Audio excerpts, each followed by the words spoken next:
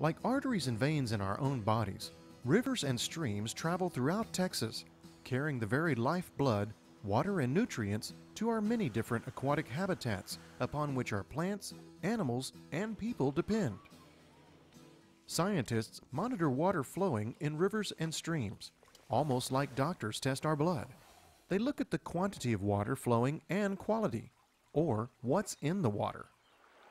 We need enough water flowing to feed aquatic systems downstream, with the right balance of nutrients flowing into those systems.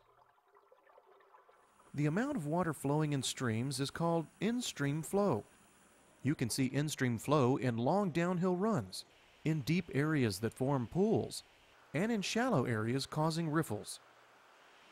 And while stream flow in some Texas rivers is fed by springs, most of the water entering streams comes from rain runoff in a watershed.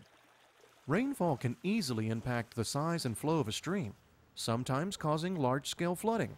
But flooding, or overbank flows, has its benefits. In fact, healthy rivers and the species that depend on them need a variety of flows during different seasons.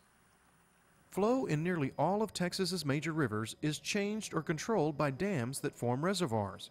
Dams do alter the natural flow regime, but they help minimize destructive flooding. The reservoirs they create generate hydroelectric power and supply water to homes, industries, and agriculture. But it's not a simple story. There is competition for water, and this is one of our biggest challenges in Texas.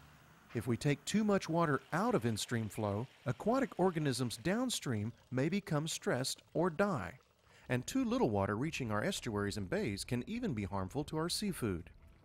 Everyone plays a role to reduce impacts on stream flow, simply by conserving water and protecting watersheds in our own neighborhoods, because what we do upstream ultimately impacts life downstream.